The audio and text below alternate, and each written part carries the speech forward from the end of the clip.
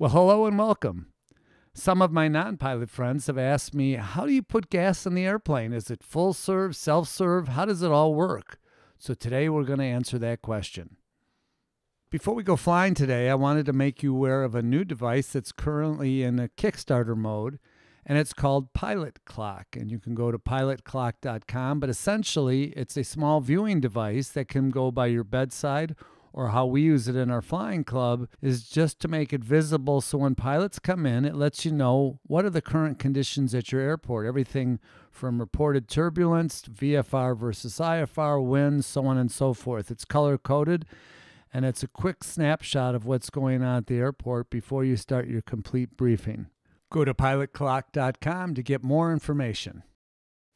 Flight plan, we're going to go to Burlington. I checked the NOTAMs. Checked weather. All right, let's pick up our ATIS. Our weather. Chicago Executive Airport information. Tango 2352 Zulu weather observation. Wind 260 gust 19. Visibility 10. Sky clear. Sector 20. Dew point 6. Altimeter 2979. RNAV runway 30. Circle land runway 34. News lane departing runway 34. Runway 30. No discernment, runway 30 reels out of service, advise initial contact, you have information, Tango. Tango, executive ground, Cirrus 973, Sierra Delta, Hangar 5, information Tango, ready to taxi VFR to the northwest, please. Cirrus 973, Sierra Delta, executive ground, runway 3, would you like runway 34, runway 30, the wind is 280 at 8, gust 17. We will take 34 is fine. Cirrus 3, Sierra Delta, roger, runway 34, taxi via runway 6 Lima. 34 via 6 in Lima, 3 Sierra Delta. Okay.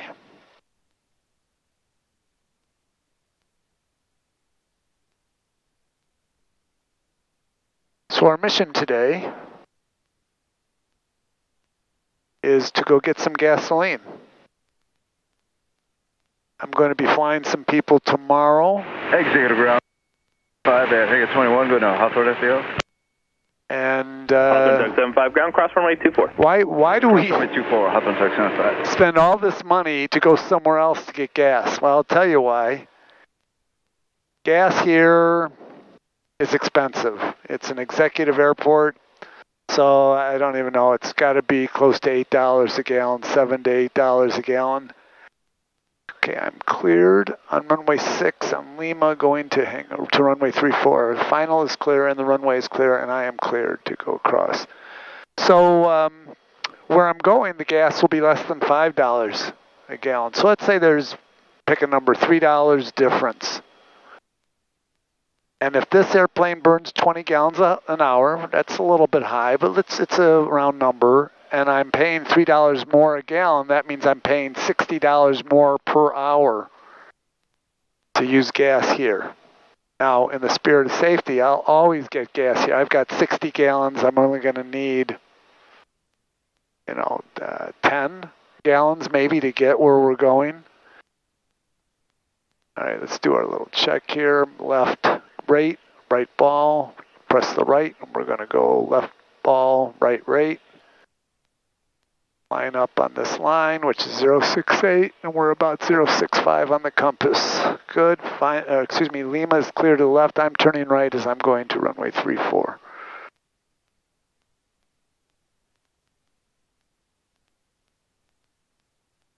And immediately get across this hold short line. I don't know if you can see it with the camera angle. It's clear left and right. We're going straight here, and we'll do our pre-flight run-up. Executive Tower, Cirrus 973, Sierra Delta, holding short of 34, Lima 5, ready to go VFR northwest. 973, Sierra Delta, executive turn left, northwest bound, runway 34, clear for takeoff.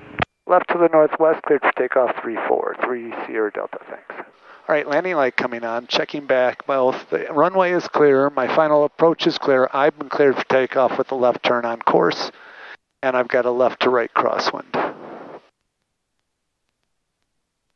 And my oil pressure is now down to 50, which is perfect. We're on the correct tank. Runway remains clear. Right in the center, turn my ailerons into the wind. full rich, fuel pump on, let's go. Slow application of power. Maintain directional control. There's full power. A little bit high in oil pressure, but again, that's normal. Taking out the aileron a little bit. There's 73. Let's pull back and go flying.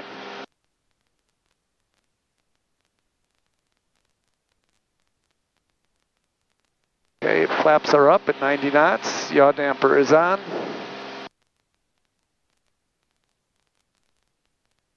Oh, I love flying. Have I ever told you that I love flying?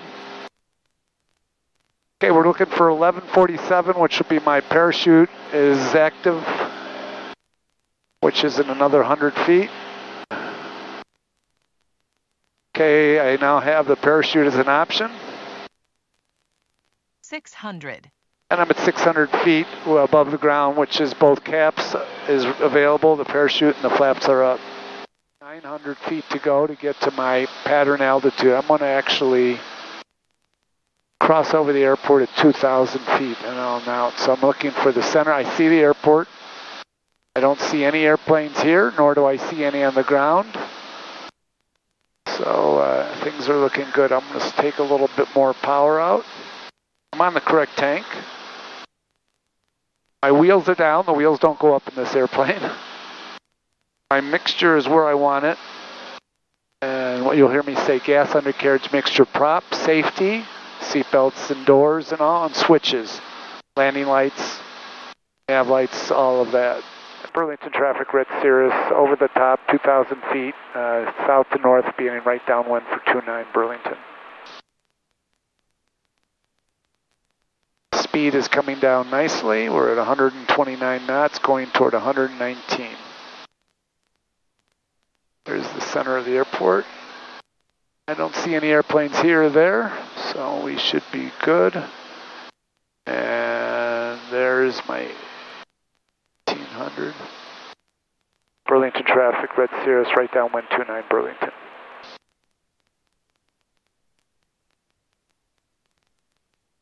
$123 knots, this should work out just perfect.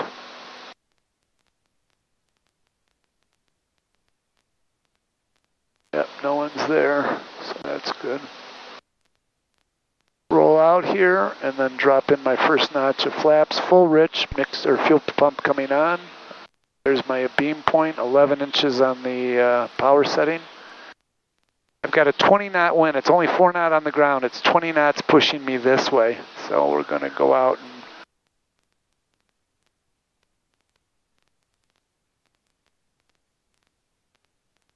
the good news is that means I can turn a little bit early into my base leg and the wind will help me stay. There's 98 knots. Let's lower my nose. And 97. Burlington traffic, red Cirrus, right base, 29 Burlington. There's 100 knots. Perfect. Full flaps. Final is clear, runway is clear. Burlington traffic, red Cirrus, turning final, 29 Burlington.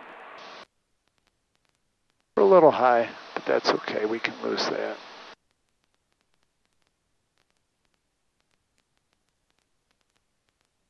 $500. 500 to go, final check. Gas undercarriage, mixture prop, safety, switches. Start to pull out a little bit more power.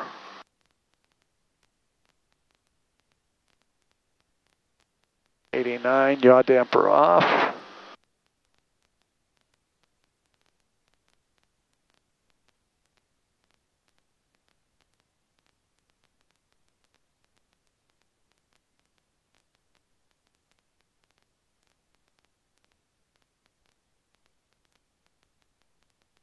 I'll take it.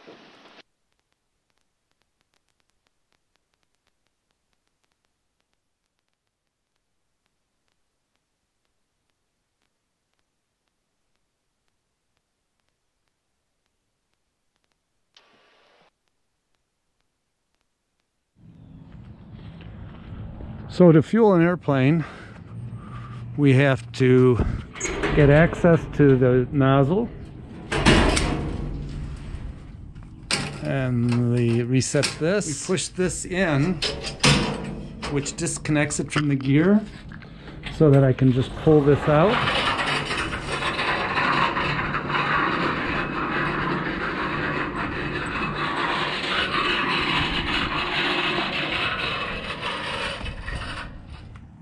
Put that on the ground there.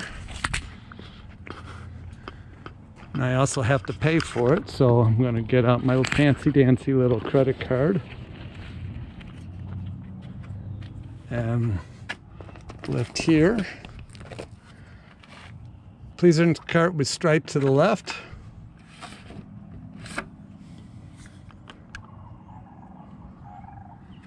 It knows my tail number. I push yes.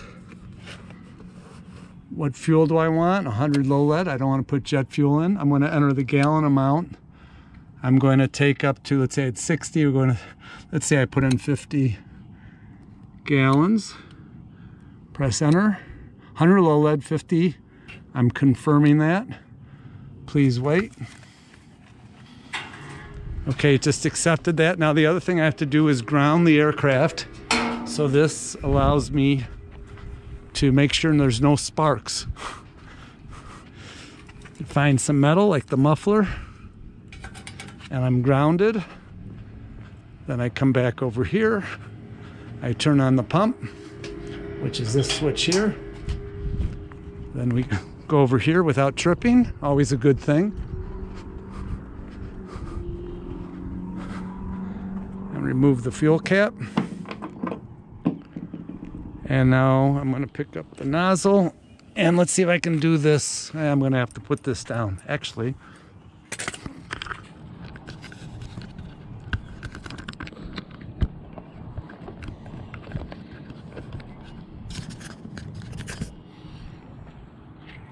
Take the cap off the new fuel nozzle and put this in here and pull.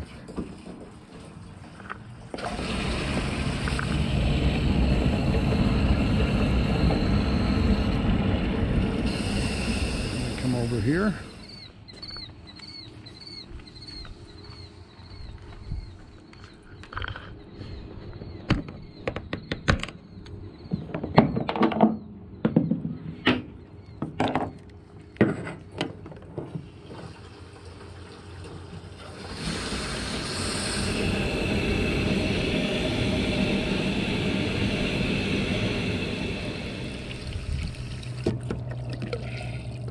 And there we go.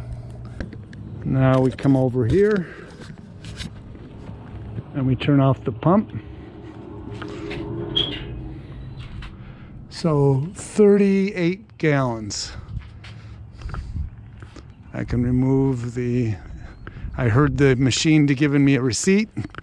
Take this off now. And then I'll put this, well, I pull this thing out to engage this, and when I push this green button, you'll see I'm going to put this back here.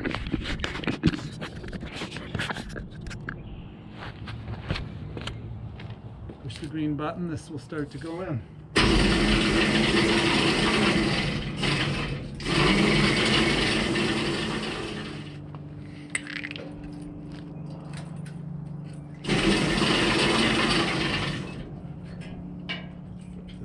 Cap over the top.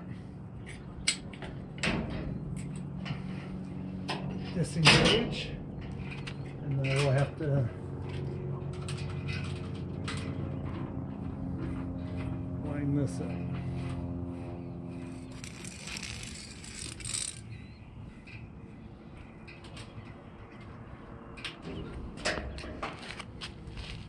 Reset this to 0.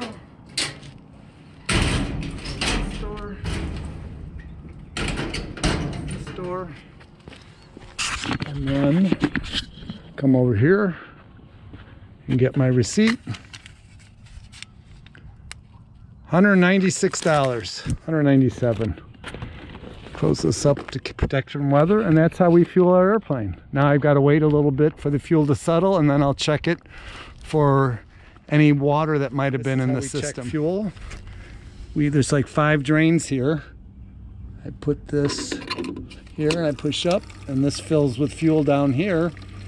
And the color tells us the octane. I want it to be blue, which you can see it is. I want it to be free of sediment, and I don't want any water. And so when I pour this out, I'll pour it through the top of here, and there's a screen that prevents water and sediment from getting back in the engine. But we got to drain all of our tanks, all of our drains, or sump we call it.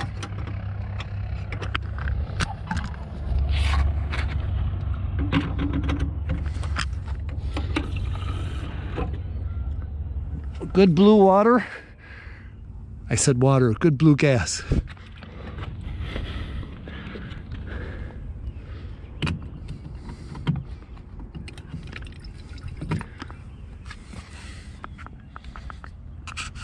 And after we've drained the fuel, we check it. Again, we're going to pour it through this screen back into the tank.